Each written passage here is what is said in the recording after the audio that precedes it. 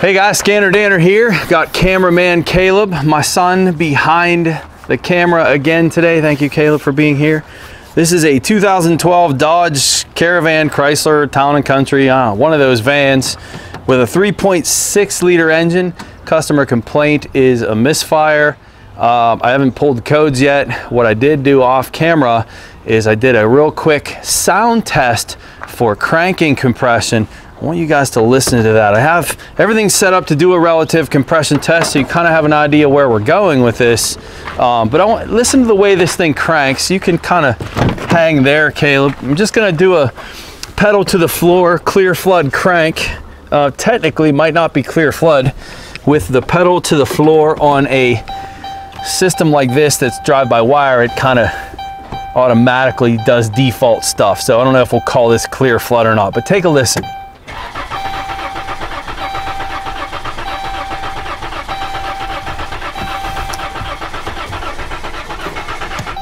All right, so to my son, that sound of that cranking doesn't really mean much. To the trained ear, we're done already on this car.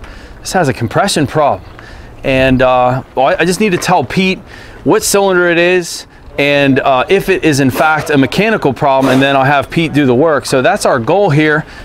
So I'm just gonna read codes on this. I haven't even identified the vehicle yet. Customer complaints a misfire, and you heard the way it cranks. My suspicions are absolutely that this is a compression problem. I'd be surprised if it is not. And first thing we'll do is we'll go to codes. Multiple cylinder misfire is the only code that's in memory. That's good enough for that right now. I'm gonna go right to our compression test. And this is the part I wish I could see. I wanna teach my son this too. Well, maybe Caleb, you can learn this in the edit. So I'm having Caleb, it's gonna be helping me with the camera and edits. I'm going to my scope multimeter, going to my lab scope. I am not picking an amp probe here, guys. I'm using a low amp probe that's designed to really only read up to 40 or 60 amps, and I'm gonna measure starter current with it. So there's some detail that goes in with that. Volts DC is where I'm going.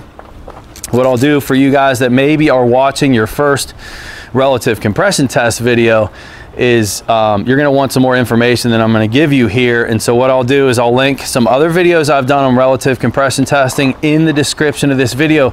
Guys, make sure you're opening up the video and look at the description. I'm putting tools and videos and relevant information for you guys. So I'm gonna do this quickly. We're gonna get done. A lot of you guys already know how to do this test.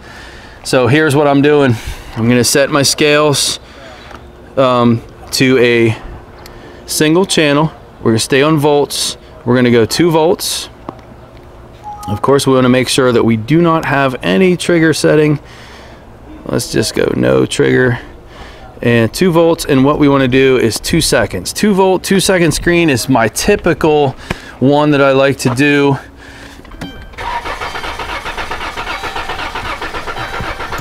Can't see my screen. Let's invert that in case I got that backwards. This is one of the reasons you want to pull your 0 line up off the bottom. Did I see that drop? I got a glare out here. No. So I got no reading there at all. So what that means is I went on the wrong wire. I took a guess. The only downside of the low amp probe, you know, if I was using the jaws of a high amp probe, I could go around both of my cables. And because I'm using a low amp probe, I had to pick which one my starter cable was. I picked this one first because I thought it was bigger, and I assumed incorrectly. That's gonna be the one that goes to my power distribution box, so that means this one goes down to the starter. And conventional theory flow, you see the arrow on top of this, so I want it pointing down that way. I shouldn't have to invert it. And the other thing you wanna make sure is the jaws of the amp clamp are, oh, it would help if I turned it on. I never turned it on. Yeah, maybe. Okay, 40 amp setting, if I didn't say that before. So I'm setting this on a 10 millivolt per amp setting, and that means on a 2 volt scale, if you do your math, that's 200 amps. My assumption was that cable looked bigger to me, and that's the one that went to the starter. So again, 40 amp setting, which is on this tool, is 10 millivolts per amp. So 1 volt is the same as 1,000 millivolts. okay? And 1 volt would be 100 amps on that setting. 2 volts is 200 amps. All right, let's see what we got now. Let's try it again.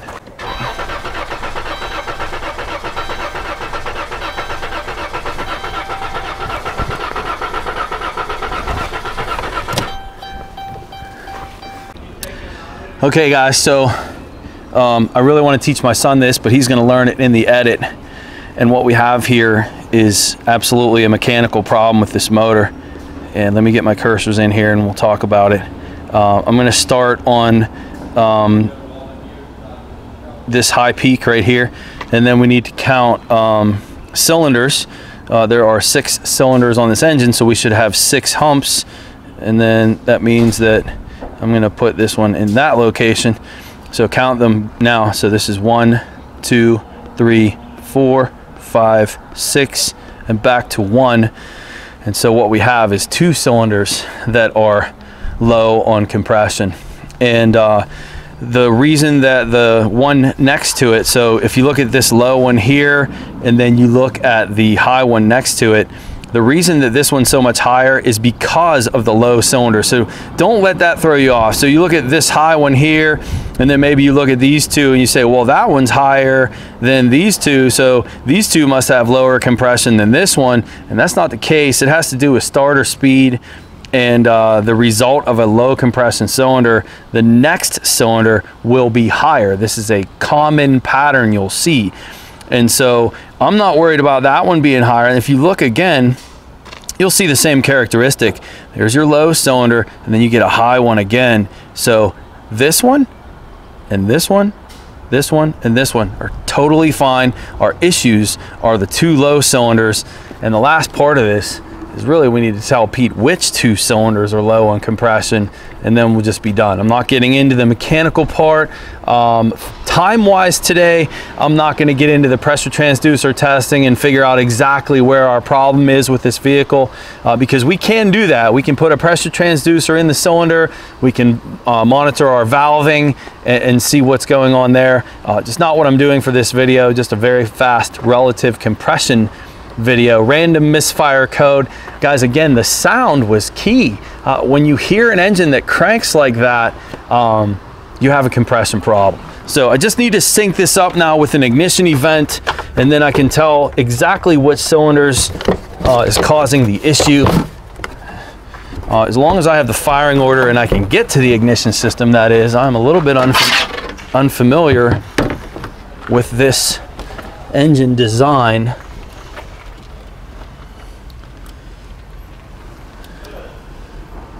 This thing is, I see my injectors. I cannot really. Okay, there's a coil I can get to right there. Is this a 2-wire coil or is this a 3-wire, 4-wire? There's a coil right there. Nope, that's a solenoid.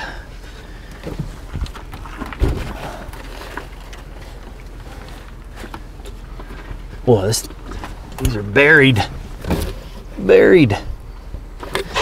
What's another way we can do this? An easier way. Let's see. Let me start the car.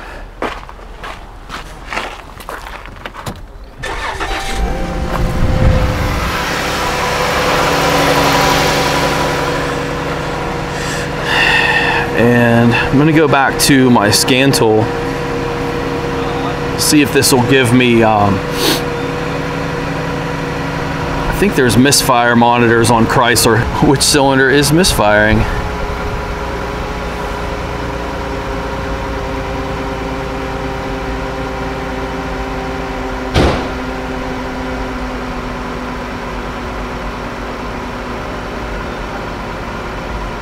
Well, that's not helping me.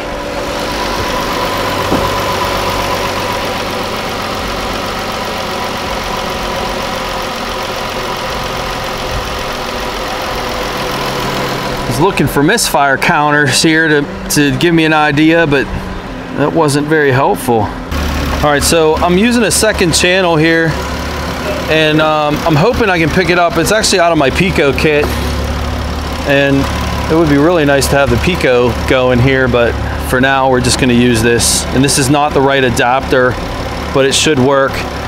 And what I wanna do is go back to my scope screen and set up this for the test before we crank it over. So I'm going to my home tab, scope multimeter, turning a second channel on.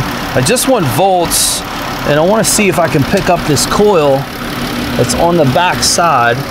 And the rest of you guys are just gonna have to know that I'm laying this on top of an ignition coil. I'm trying to. All right, sweet. So the pattern's there, it's upside down on the screen, so I can invert that. And so now what I need is, I need a third person to crank this for us, and we're gonna redo this. And then I need to know what cylinder I'm on. So let me eyeball this engine here real quick. So if we look at the cylinder heads, you can see that the back cylinder head is closer to me than this one. And so that's suggesting to me that that's #1 cylinder back there. And we'll definitely confirm that.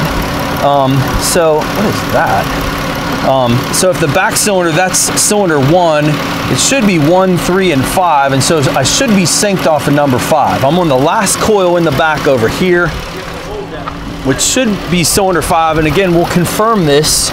In fact, I might have a layout. One of the nice things about the Snap-on tools is the guided component meter, and what I might be able to get is a firing order right here on this tool.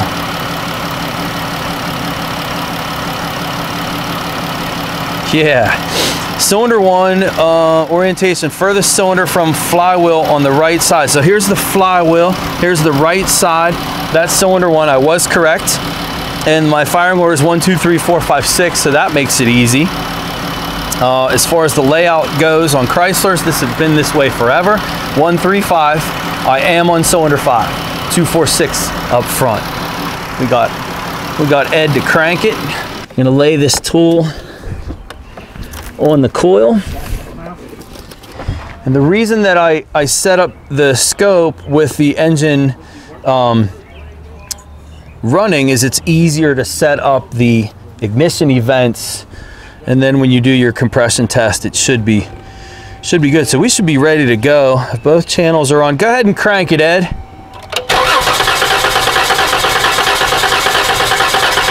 Okay. Thank you. That's all I needed, buddy. So let's talk about this waveform. And I was using a Pico coil-over plug adapter. Worked just fine with this tool. Again, pay attention to the description of this video. I'll put tool links in here for you guys too.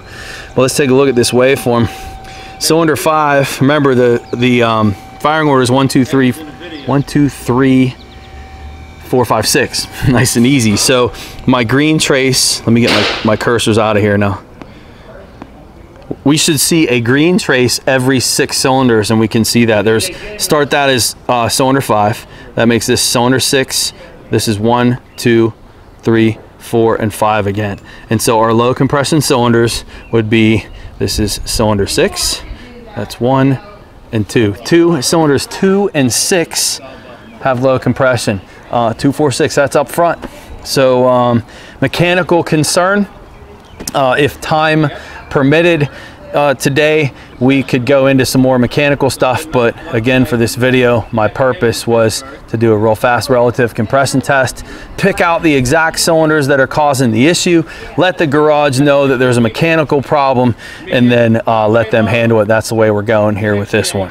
Again, I want to remind you guys that I have a website. It is ScannerDanner.com, where I have a book available that I've written as a field manual. And I also have another channel. It's called ScannerDanner Premium, where I invite you into my classroom at Rosedale Technical College, and I really can teach you how to be a diagnostic technician. That's what I do at the school, and that's what I'm teaching right here on YouTube, both on my free channel right here and on my premium channel. You will find some really good info. The premium channel, what's different about it is they're my classroom lectures. I'm literally bringing you into my classroom and teaching you every single day this kind of stuff. So thanks for joining me, guys. I appreciate you guys being here. Whether you're a premium channel subscriber or not is irrelevant. I love that you guys are here and paying attention to what I'm doing. I just want you to know where these resources are. Thanks again, and special thanks to cameraman Caleb for being here with us. I'll see you next time.